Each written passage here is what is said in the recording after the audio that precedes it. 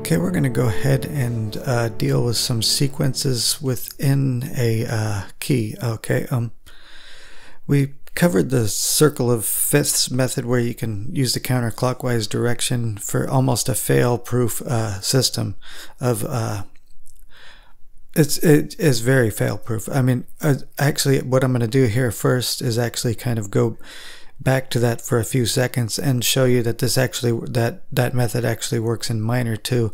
We'll just use a we'll just do this. Okay, the 1, some form of D, some form of G, some form of C, some form of F, some form of B, some form of E, A. Okay, it works well in natural minor, and you hear that all the time in progressions like this. Harmonic minor, it also works. So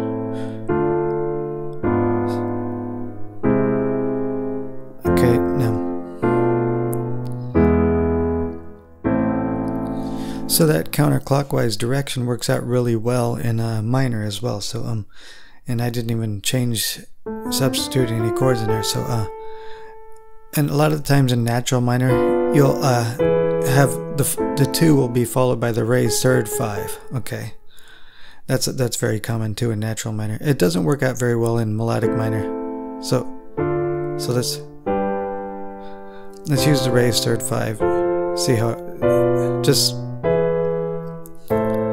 so it works out really nice. So let's use a 7th chain instead.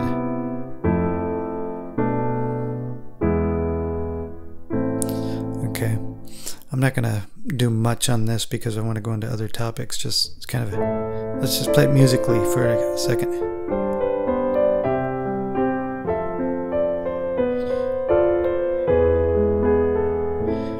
So you probably heard a lot of pieces of music that have used that sequence. So let's go the opposite direction. I don't have the circle pulled up, but it's C, some form of C, some form of G, some form of D, some form of A, some form of E, some form of B, some form of F, some form of C. Okay, so we're going the opposite direction.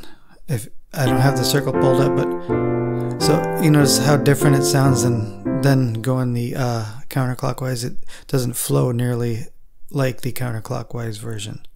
So however, that's not a bad thing because it might be a desired effect. So let's, in minor, some form of E, some form of B, same order, some form of F, some form of C, some form of G, some form of D, except your tonal center is in a different place.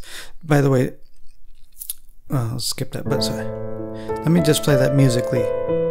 It's a little less predictable than counterclockwise movement.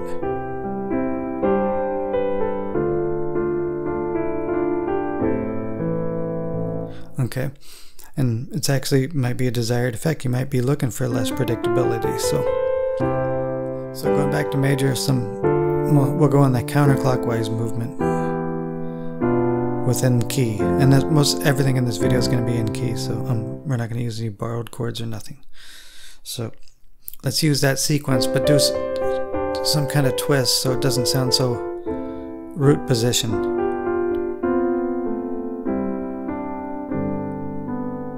And then broke out of it. So now I'm going to use a partial aspect of it.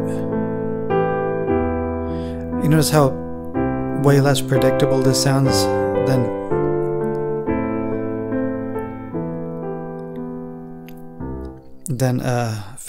fourth and fifth bass movement in the counterclockwise direction. So here's what we did.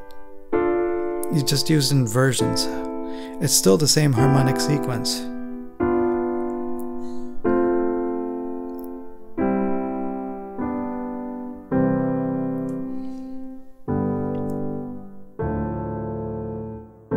After using, I just kind of used more of root position stuff and only a partial now.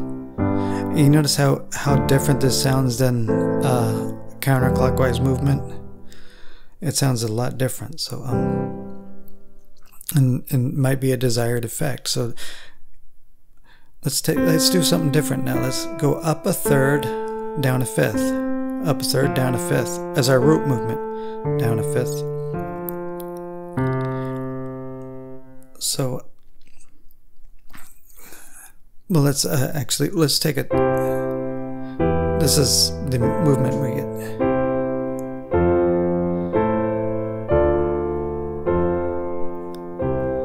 So it's a whole new way of thinking about progressions. Now, if that's kind of boring by itself, so let's do it like this. The same movement, but with inversions in 7th chords.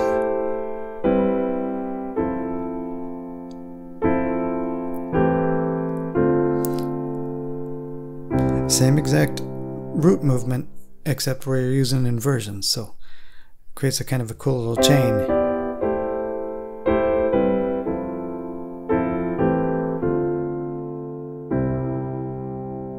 So up a third, down a fifth. However, using inversions, that's just the chord root. So we're not when I say that. So the chord root, but you can still inversions. Let's do that same thing in minor. Okay, down a sixth is still the same as up a third. Okay. Up a third, down a fifth, up a third, down a diminished fifth, and you might want to go to the raised third 5. So maybe to breathe some life into that, we'll use 7th chains or something like.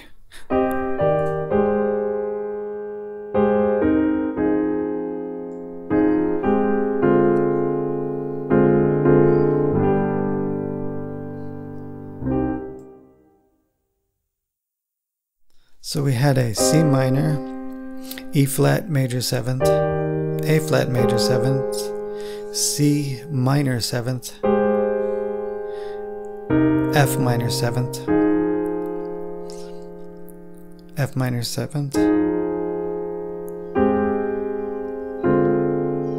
A flat major 7th, and then D half diminish to a G. Okay, raised third 5. So just add a little spice to it. Let's do it the same way we did it before with inversions. Same chords as we did just a second ago.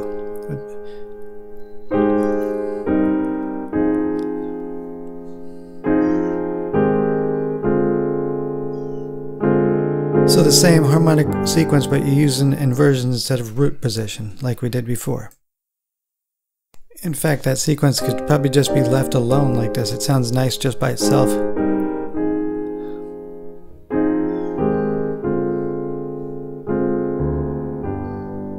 So that's a nice little harmonic sequence. We're still using the same root movement, but using inversions instead.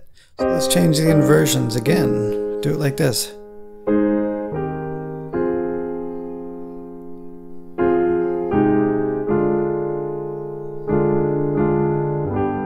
So either way, it produces some kind of sequence that has a little melodic motif that repeats on different degrees, in this case in the lower end. Let's do something like this, okay, and go to a secondary dominant, substitute the C and the D as a secondary dominant, and do something like that. So it's kind of still the same sequence really as...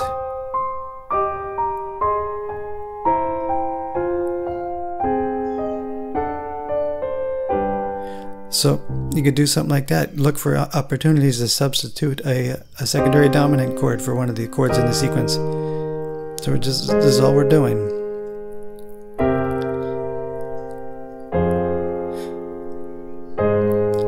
The movement's still the same: up a third, down a fifth, up a third, down a fifth. And sometimes it's a diminished fifth. It doesn't really matter. So I'm gonna do it in inversions with the walk down again, with the secondary dominants in place of some of the chords. Okay, so I'm kind of getting a little carried away with this progression, so this sequence, I mean, but that's the whole point. Sometimes you want to take something and just run every possible idea you can get through it. So let me do that up just.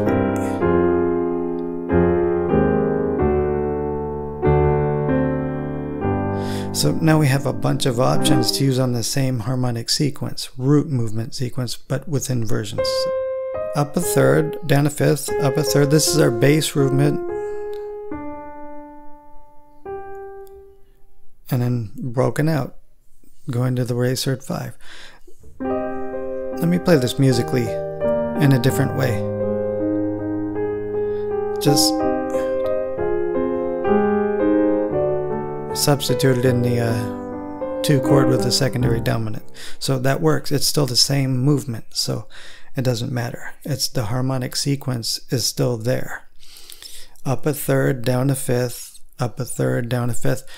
Your root movement, however, you can use inversions. So just always consider what's the root chord. That's the actual movement that's going on. So the sequence is still the same, however, it sounds different and it's a different option. Just like playing 1, 4, 5 in different inversions is still 1, 4, 5. Okay, so remember that. Take any harmonic sequence you can do, and I got a little carried away there. I took that one and I just started to wander around with it and work with it. Do that with every single sequence you learn, and you'll find that you come up with so many options for the same thing.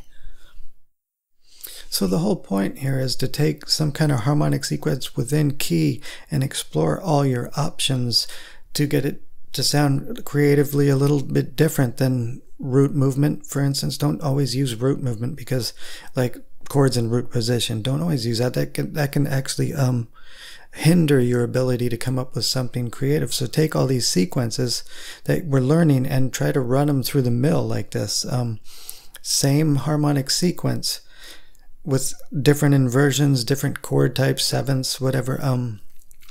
Just try everything, and you'll find that this will actually expand your harmonic vocabulary within a key, and you'll have way more options than you know, and you'll probably have way more ideas within a key than you normally would.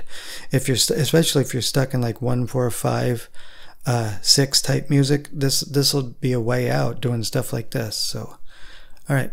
Let's move on to the next one. We'll just do some more harmonic sequences within key. So